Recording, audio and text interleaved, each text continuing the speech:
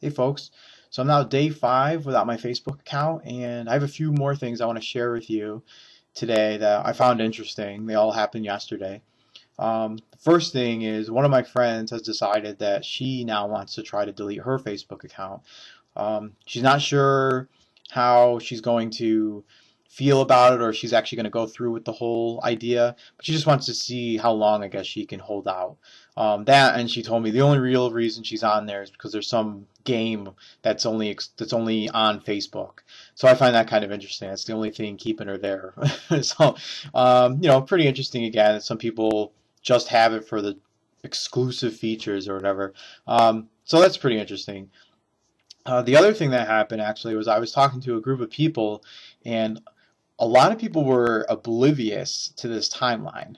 These are the people probably like me who had their privacy settings on lockdown and maybe had not heard about it. So when I explained this to them, there were some people who knew about it and were like, well, I'm keeping my profile the same, or my profile hasn't changed. Then there are other people who just didn't know anything. So when I told them that on the 1st of February that their timeline is going to be there whether they like it or not, they started flipping out. And I really asked them, like, where have you been? Like, this has been all over the news. I don't, well, not maybe not all over the news, but where I've been getting my news, it has been. So again, I find it kind of interesting. So people are really oblivious to this, and you know what's going to happen. Those of you who still have a Facebook is people are going to be writing down their walls and on their status updates like, oh, this is so stupid. Mark Zuckerberg is making me upset because he's changing the Facebook layout again. I'm going to quit. Well, I know a lot of you will say you're going to quit, but the question is, are you actually going to do something about it this time? That's kind of part of the reason why I'm doing this experiment. I'm very against this, and I'm taking a stand, I guess. It may just be one person, but that's okay with me. I know what I'm doing, and I'm not going to lie again. Like I've said a lot of times in the past, I'm feeling great about this whole thing. There's less stress. There's a lot of positive implications for this. I'm way more productive than I was with it. It was just like kind of like almost like a distraction that was always there. I had to check it anytime I was working on homework or writing my books. It's just I had to click that button just to see if somebody was there or if somebody liked my status updates. Really, I don't know why I thought that was so cool. Must have just been something I was used to.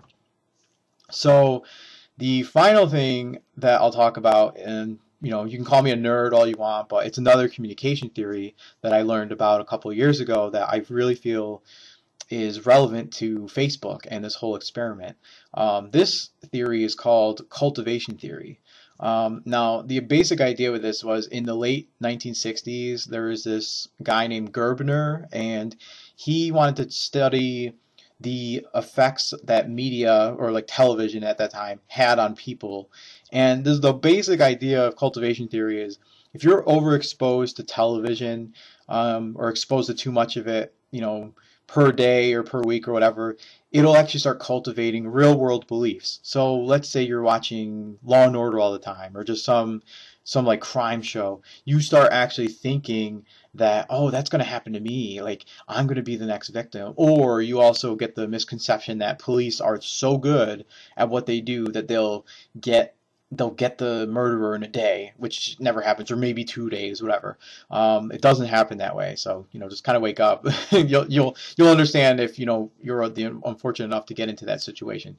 But what I'm wondering now is on Facebook, and I'm sure a lot of you can vouch for this, a lot of people tend to spill their guts. Like, essentially, it can be like the worst thing ever. They could be having a really bad day, and they're like, oh, my life sucks, and oh, I hate this. And they just like complain on there, and like, all their friends jump on and,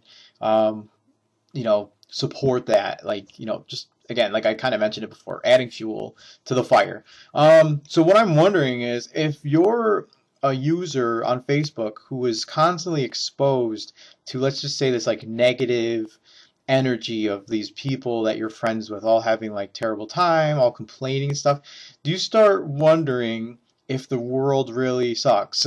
Like, I know parts of it, parts of the world sucks, like things about it, and I know there are a lot of things going on that make us unhappy, the economy the way it is and America and everything like that. So, it's really interesting. So I guess I'm kind of curious to know if Gerbner's theory can be applied to Facebook. I think it can. I'm not really sure right now if I could do something about it, but if I get my PhD, yeah, definitely a viable experiment that I'd like to try. Um, so that's just something to think about. Really think about it. How often do you see people complaining? What is your general thought of the world itself, after being on Facebook for X amount of hours a week? It's very interesting stuff.